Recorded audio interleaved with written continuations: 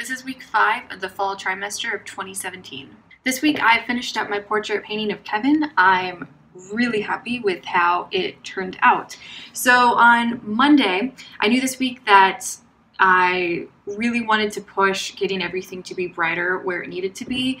And in the past, when I've made things brighter, I really focus on white in my mixtures to bring things up, though then I start struggling with the look of it because then things turn out to look chalky or pasty, and I wanted to avoid that. So on Monday I was focusing getting things to be brighter with, yes, having to add more white in my mixtures to get this to happen, but then also relying on stronger colors so things would be more colorful, which makes them appear to be more bright. So I'm making my mixtures up, making them more colorful, and when I'm applying that onto the painting, things start kind of feeling awkward for me, and I start to get worried that so far this painting has been really smooth transitions from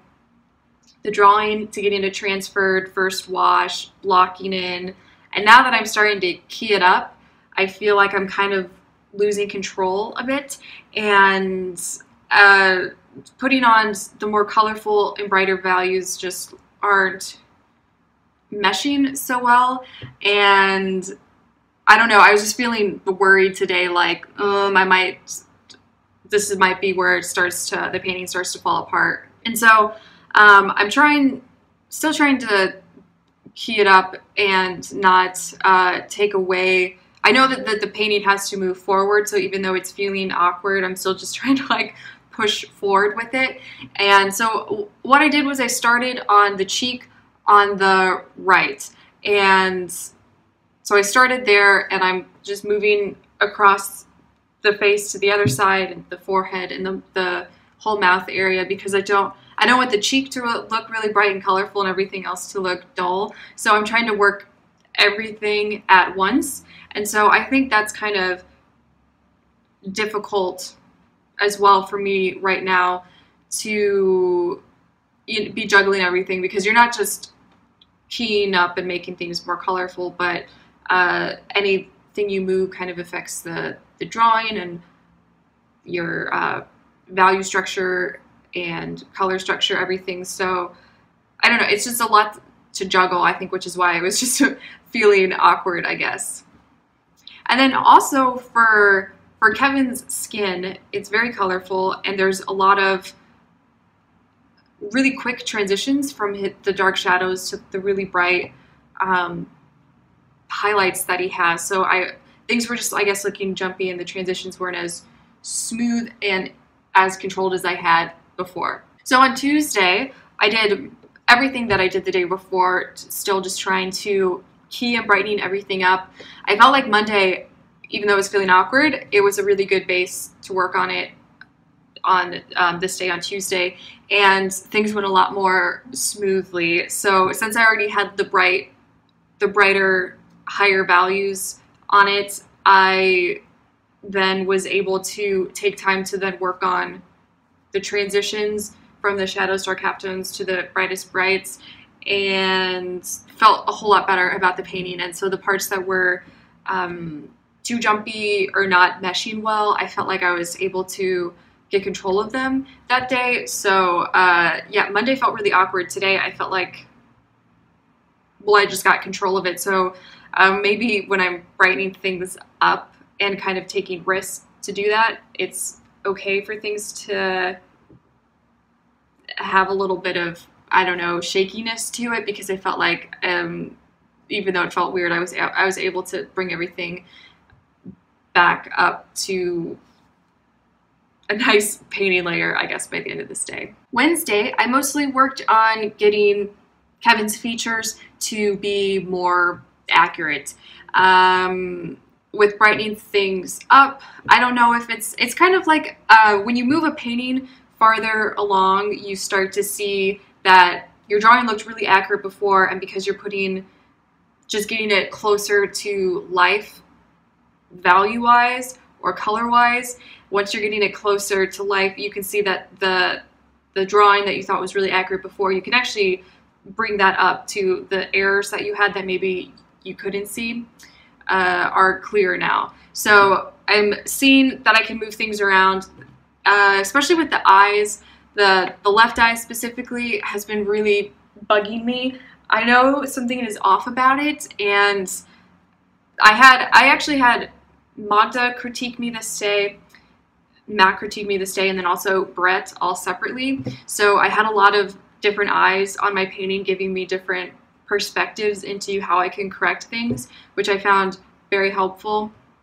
Brett said something in particular that really helped me out with that left eye, and he was saying that if I take my hands and I make a circle around his eye in the painting, and I'm just looking at the eye, the one that's on the left, the one that I'm struggling with, looks like when I do that, it looks like the eye is facing straight on to me. And he was saying that that's not so. It needs to look like it's receding back away, because that's the receding plane. So he was saying that, and I was talking to him about that and saying how I would correct that. And I say that when I look at the model Kevin and then I look at my painting, I'm seeing how, oh, maybe this angle, I can increase the angle and maybe that would help to do it. And he was saying, okay, but when you're thinking about, when you're looking at Kevin, that actual real Kevin, that he is saying it sounds like I'm looking at him and I'm thinking about him in 2D to correct my painting in 2D. And he was saying, instead of doing that, look at the real Kevin in life. He is a three-dimensional thing, and look at your painting like it's a three-dimensional thing. And so he was saying, instead of thinking about how you would correct the angles two-dimensionally to look three-dimensionally, cut out the whole two-dimensional thinking and just think of your painting as, okay, so the plane needs to be receding for the left eye, but instead it looks like it's facing flat. So he was saying, think about, you're going to take your hand and you're going to push the eye so it recedes back and up a little bit. And so that made a lot of sense to me, and it really clicked with what I needed to do then. And so then I fixed the painting up drawing wise, and also I could see where, to get it to look like it's receding back at that angle, I could soften certain edges in the eye as well. So that was really helpful, and I feel like finally I'm getting that eye to be more accurate. Now on Thursday, Kevin wasn't here this day for the morning for the model session, but John came in to finish up the pose we had done before Kevin. So John missed a day from his 2.5 weeks of modeling, so he was making it up today. And this painting, I like how it's turning out, or how it turned out for a block-in. I feel like I learned definitely a lot with how to block in a painting. It wasn't necessarily a fun painting to work on because I was just really frustrated a lot through the whole process. So I was kind of dreading this day when I knew that I'd be working on this painting again. But actually, surprisingly, it was pretty nice, because it was nice to not have looked at this painting for 2.5 weeks and then have a complete fresh eye, not just in front of the painting by itself, but the models is also there, so I can really compare the two. And so that was surprisingly good, and it was good. And so I mostly just worked on the shadow line and correct the shadow line by getting it softer in some areas or sharper where it needed to be.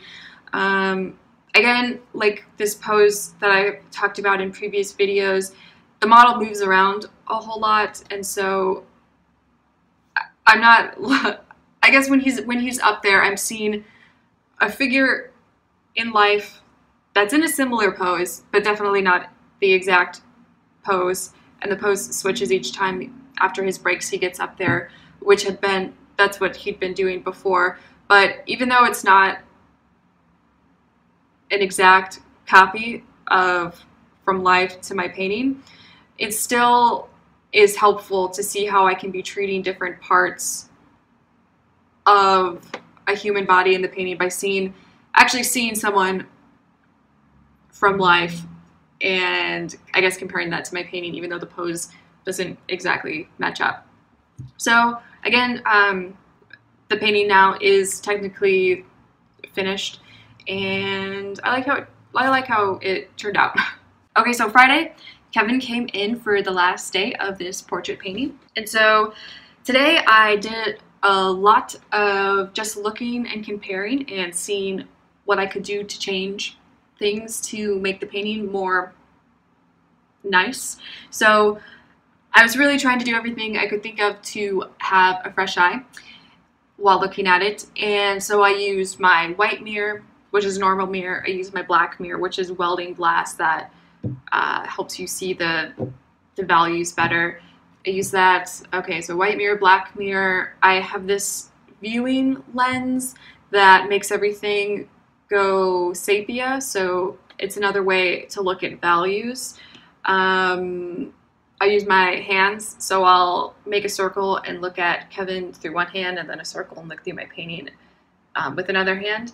Another thing that's similar to doing that is I have these two pieces of cardboard that have holes that are maybe the size of my pinky, so small, just one hole in each card, and I would hold it up so I'm looking through a viewing spot of a little tiny hole where I just see Kevin's head through one, and then a little tiny hole where I see the portrait of Kevin's head, and so I'm comparing the differences through that, which might sound kind of a little stupid looking through cardboard, but it makes such a difference, and it's not expensive at all. I think I used the back of an old sketchbook. Maybe I should make a video about that, because it's like such a stupid, simple tool that I get a lot of use out of.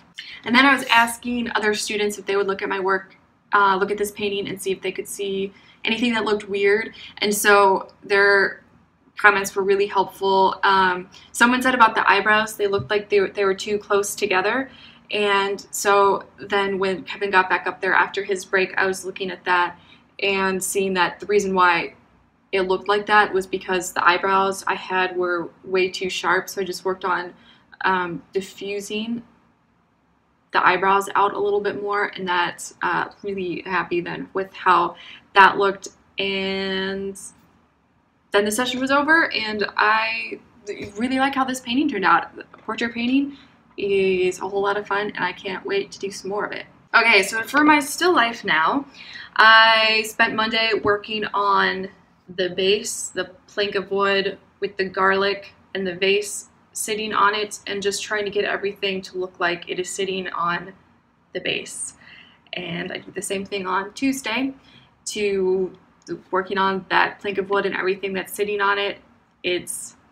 I find this really tricky to make everything look like they have weight. They're sitting on the same receding plane, so it took 2 days to do it, but I'm glad I did it and spent the time with it. Still have things I can correct with that, but I think it's going along a lot better. Wednesday, I work on the background, so I work on the rug that's hanging in the back. There's a section of it where you see that's light hitting it, and then the rest it just kind of wraps around the vase. So I'm really hinting at the pattern of the rug. I don't want to go too detailed because it is the background, so I don't want too much attention to be brought to it. Matt also gave me cadmium yellow to use on my palette, which is a transparent bright yellow, and if I add that in with black, it gets this really, really delicious deep green color.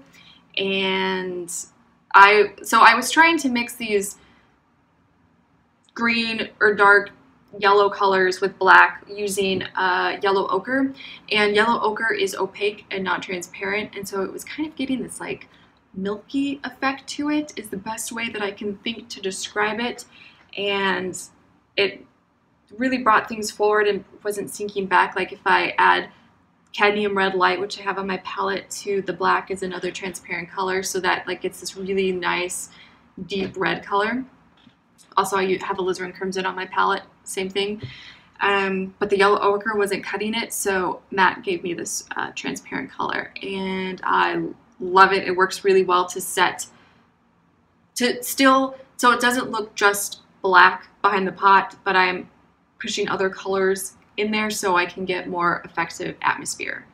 Then at the end of the day, today on Wednesday, I was talking to my friends and asking them what they thought about the still life, and Lay said something that really clicked and helped a lot with me, which was saying that it's a still life of garlic, and he said that his attention isn't really just brought to the garlic, it's brought to the rug, the vase, everything's kind of treated the same. And so when he said that, I was like, oh my gosh, I need to work on the focal point more, and the focal point is obviously the garlic, because this still life project is supposed to be a still life of garlic. So on Thursday then, I came in and I worked more on the background in the pot and really trying to sink the pot into the background.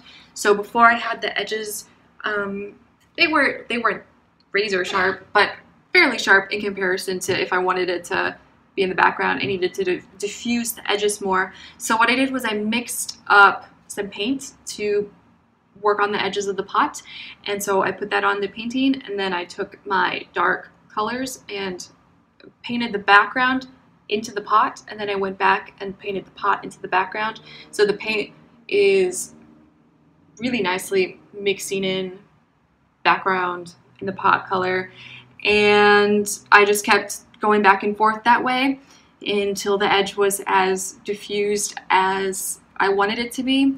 I think it looks a lot better now. I still have room that I could diffuse it more if I want to, but I'm gonna wait until I have the painting moved along a bit more, and then I can make a decision on that.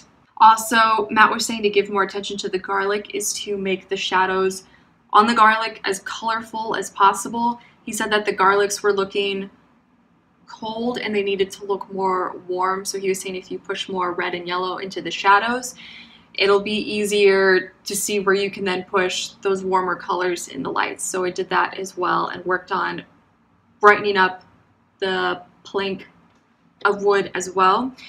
Friday then, I worked more on the plank of wood and brightening the garlics up. I also worked more on the rug behind it, and I like how that's looking a lot more. I've brought the pattern out a little bit, but I was also doing more with adding these really deep blues, reds, and greens into the black part of the background. And so that was like coming out nicely with the lighter part of the rug. So I feel like the rug definitely feels like it's going behind the pot more, and I feel like there's more atmosphere in it as well. So I'm a lot happier with it. I feel like definitely since it's getting brighter and more colorful with the garlics and the plank of wood, I feel like the intention is now more brought there, which is what I want. As for the photos and the video, I feel like, I work until the sun goes down too much, and so I can't see what I'm doing. So that's when I take the picture, when it's really dark in the studio. So you're not really getting the full effect what things actually look like, because you can see more in the painting than what you can in the photo and video. So next week, I think I can push all of these elements in the painting more. I'm getting a lot more happier with it now, definitely. All right, and then for the extras in the week, so this is a little pencil drawing that I did of a new model named Jamie.